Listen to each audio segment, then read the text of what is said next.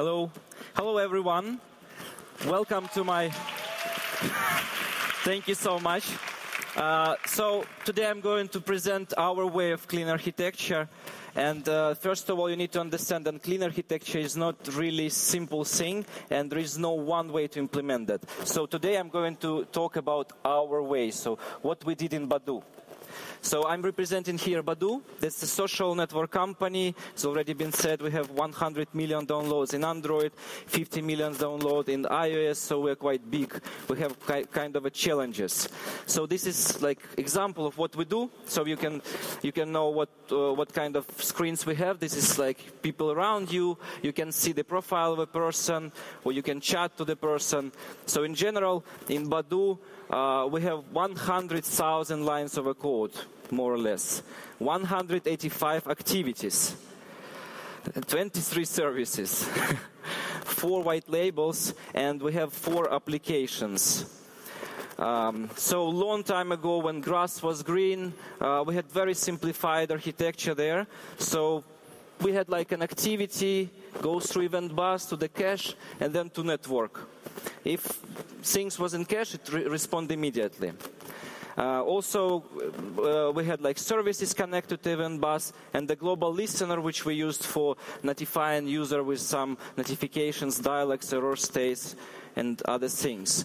A long time ago, it was like more than 6 years ago, there were no auto on the market. So, and we based in London, we built our own event bus. It's a double-decker from London. Okay, so during the time was passing, the application became more and more complicated. We've been facing some issues. For example, our cache became very, very complicated because the one cache for all screens, activities, services. So it was very hard for us to maintain it.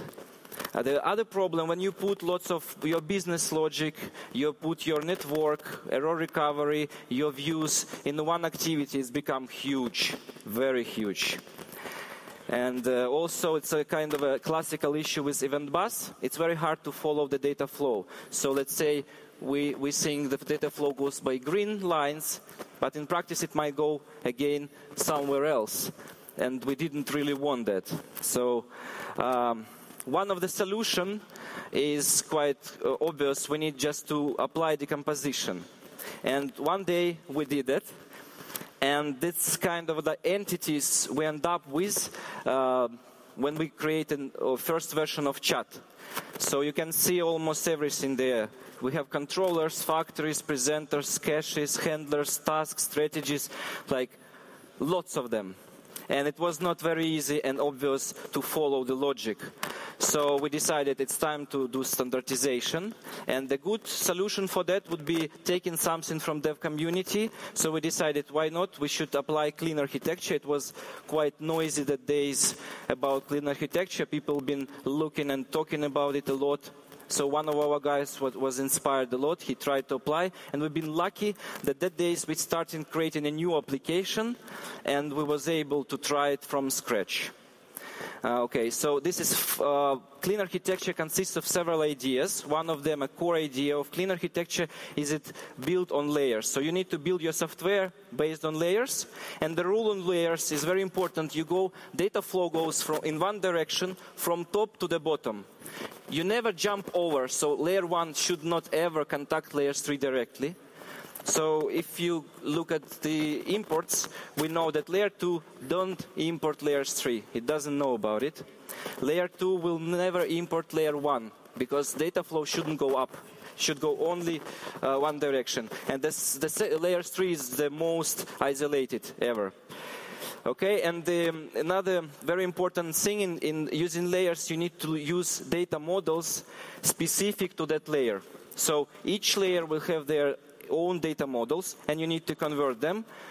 I will talk a bit later in an example why we need that.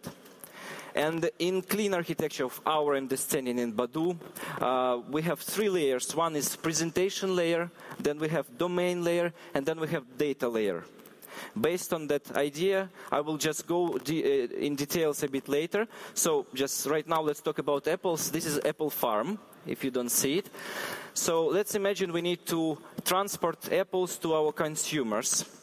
So we can have like 3 layers here: farm layer, transportation layer, and consumer layer. And let's imagine we want to transport the whole farm. We just take it from the ground and try to transport in it. It's not very efficient. It's much better to put apples in boxes and transport them. And then at the end of the day, the consumer is trying to get an apple. Should he eat the box together with apples, with paper? It's not very healthy. So we need to just give him the straight apple. So that's the analogy which tries to show you that each layer should have their own data models. It will save you lots of efforts later when you need to migrate to some other data types, or when you try to replace some layer. You are not really breaking anything if you just change transportation layer model. Okay, so this is the whole picture of the clean architecture we have on one of our open sourced component for chat. So I will just show you one example how data goes. So let's imagine user wants to log in. So he just pass his details, press the button login. So view will notify presenter, pass some data to it, like for example login details, password. Then presenter will create use case parameters. It's already in between two models, two layers, so it's a different model. It will then notify use case saying like create me a session or login user. Use case will create a query and go to repository later. So it's another data model. In repository will then access data from data source. Will return back through observable. So we decided to use Rx, and it was very, very cool and smart idea that day. So we're still very keen on the using Rx. So as observable, we return back the results to the use case, then to the presenter, and then presenter notifies view to show user success, or just switch to another screen, or maybe show an error message. Okay, and I will talk a bit later in the details of all that each layer. So let's talk about data layer. The bottom one, it's represented by repository. So this is an entry point for your data. Usually repository looks very similar to content providers in Android. So it has a couple of methods to query data, remove, insert, update. At some point we realize it's much better to have this, only query.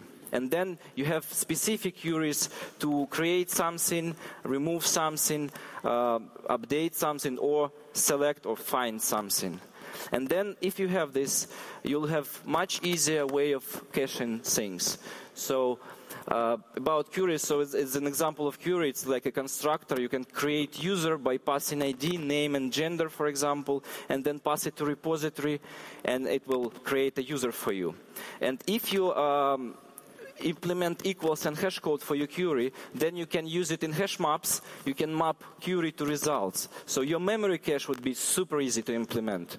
And also if you have some execution in progress right now, you can have them in another map, so you can return immediately the execution or your observable immediately to the caller, so you won't repeat the same operation several times. The another responsibility for repository is also managing threads. So it creates the background thread and then accessing data from the data sources. So it's a host for data sources. So let's say we want to find the user. First, what repository does is it checks the memory data source, these hash maps, let's say. But it should be like a separate entity. Okay? So we check, we found a value there, we return it immediately. Otherwise, if we didn't find anything there, we can go deeper to the second data source, which is file data source. So we can access data from database, or we can access data from just file system. Or you can even skip this, you don't have any cache in file system. So if file is there, or not file, sorry, if the data is there, we just go back, update in memory data source, and return it from repository. If it's not there, we go deeper to the network layer, network data source. So we request receive update file data source, update memory data source, return to the caller. And in our implementation of clean architecture, that's kind of like a singletons we have in our hierarchy of objects. So repositories, we have one instance of each repository per each in the whole application, in the whole process. The next layer is domain layer. In clean architecture, it's represented by use cases. It's like a dark horse of the whole architecture. There are so many ways you can mislead, or you can create a different interpretation. In Badu, for example, we have one open source component which built on top of clean architecture, and one application. And both of them have different ideas, what is use case and how to use it. So I will show something in general. So use case is like a business logic, and it's an entry point for data flow. So you go through use case and then go deeper to the data. If we go to talking about examples, so let's say we have a session, and we can create session by login user, or we can destroy session by calling logout. And then use case will talk to repository. It knows what repository to talk about. And your UI will never ever try to access repository directly. This is because of the rule of layers. So we split it into layers, we could not overjump. If we want to log out, then use case will call delete on repository, but it's not enough. Let's say we have a chat application, so we have lots of data already stored for this particular user. User logout, we need to destroy cache. So this use case will talk to the messages use case, will never talk directly to the repository. It will talk to another use case, asking clear. And then that use case will talk to his own repository and call delete on it. So if you do this, your flow of data is very obvious and very simple to understand and follow. And the last one is the golden part of clean architecture. If you just switch to MVP only, you already get like 50% of all benefits. And we started from that. I will show you why is a key and core thing of the whole thing. So MVP is like a class, is a presentational pattern which tries to separate view from model. There is no direct connection between view and model. All data goes through presenter. So presenter knows how to represent data and knows how to react on the user's actions. Okay? And in clean architecture, models is use cases. So this is the like a bridge from one layer to another layer.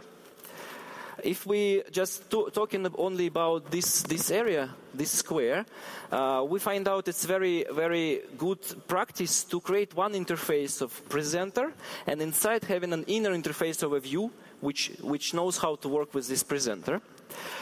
So you can see the all relationship and all the data flow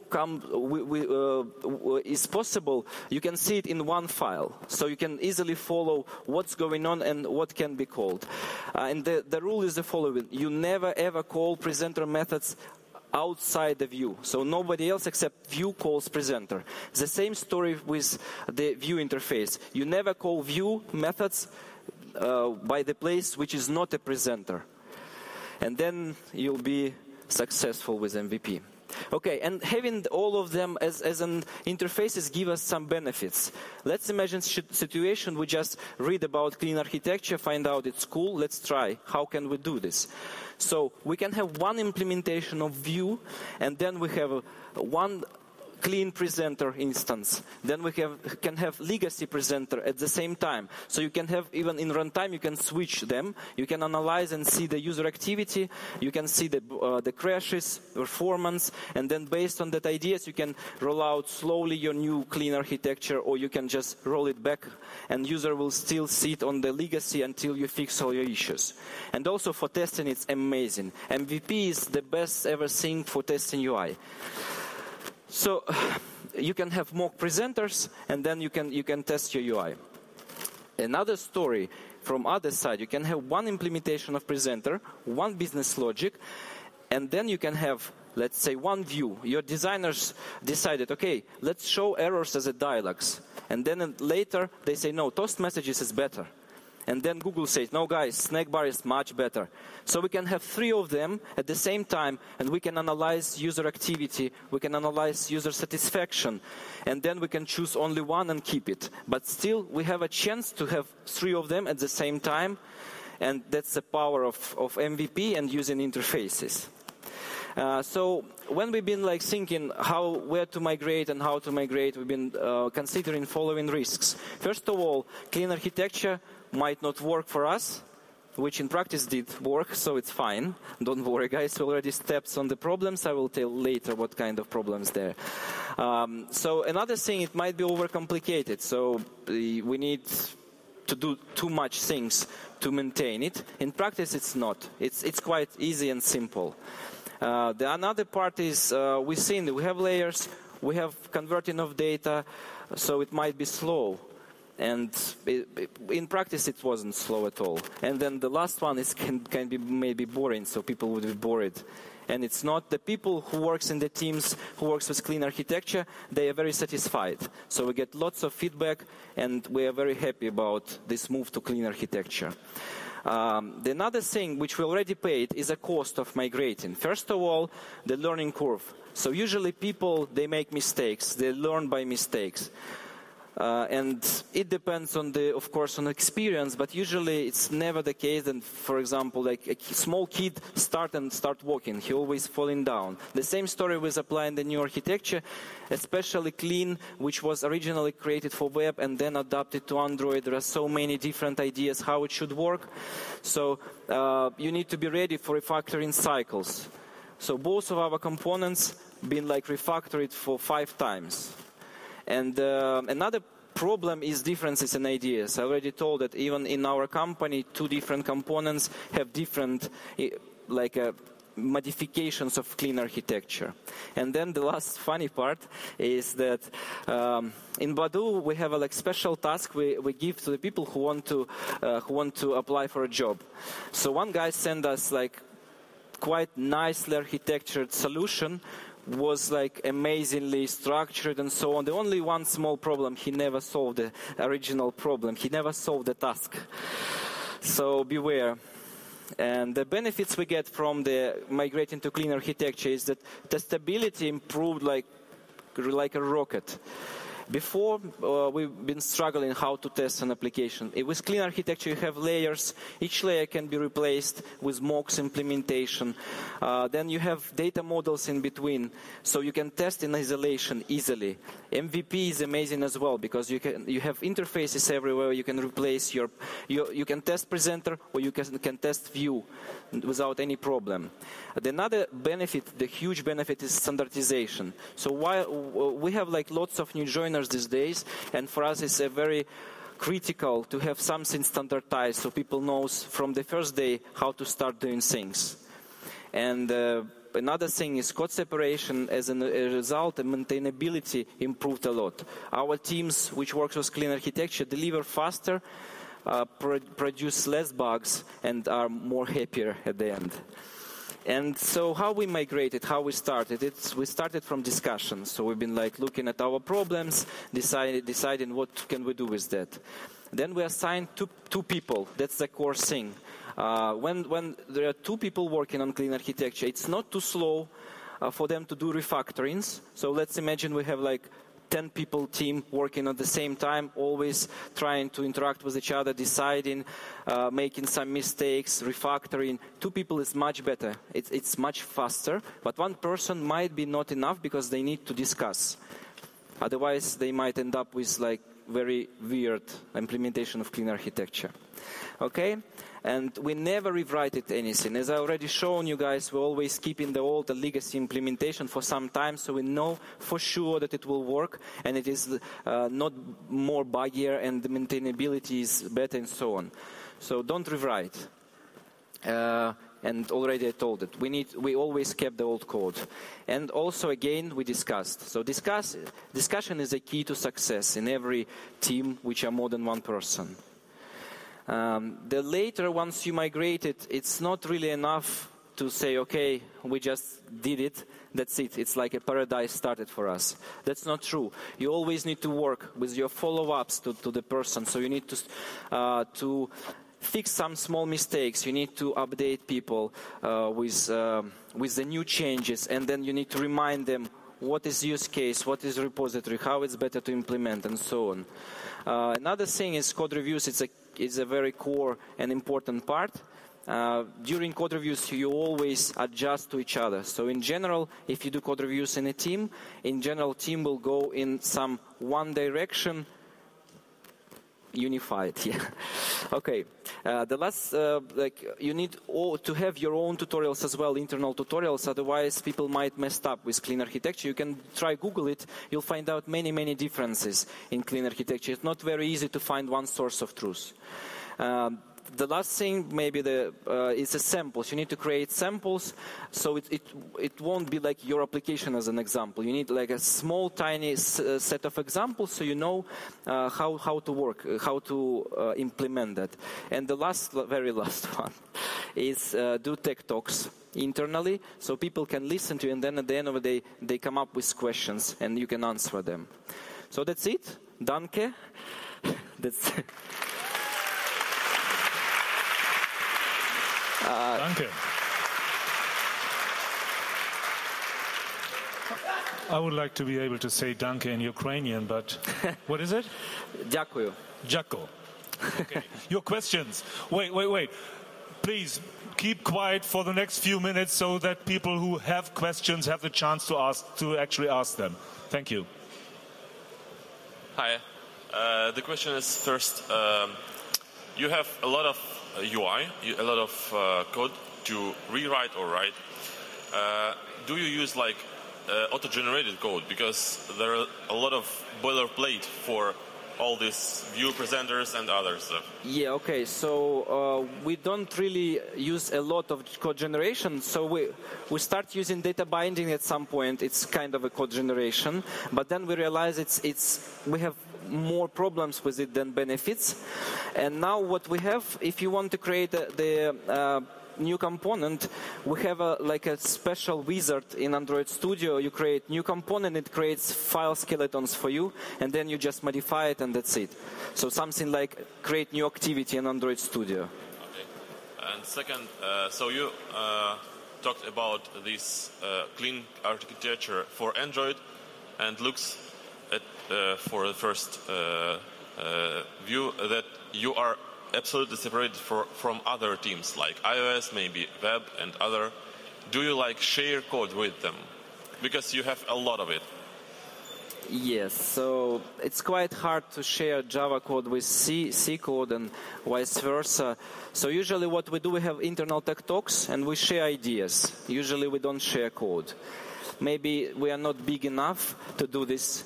So we have like enough resources, I would say, to solve our problems without sharing code. But still probably not big enough. Like Google, for example, they use, as far as I know, they convert Java to Objective-C. So we don't do it yet. Hi. Hello. Are you using content providers in your application? Yes, we do use content providers, and usually the idea how to use it properly is hide it in data source. So data source gives you clean interface, but your implementation is a little bit tied to Android, so it uses content provider behind. Because you told that you're using RX Java, RX Android, reactive programming. Yeah. How do you transport cursors that you usually get from content provider? So the thing is that we'll never ever transport cursor. We always convert data to the internal models, and we can supply by pieces. For example, in RX Java, it's possible you can subscribe to some amount of data, so you can batch the result. And we always convert more and more data. Okay, since you need a content resolver to access content provider, the only way to access it that I know is using activity. No, not really. You need just a context. You can have your application context, and then you can access data. So you pass context towards last layer? Yes. Okay. At some point, yeah, we have to do it. Okay, thank you. Thank you. One more question over here. 1, 2. Yeah.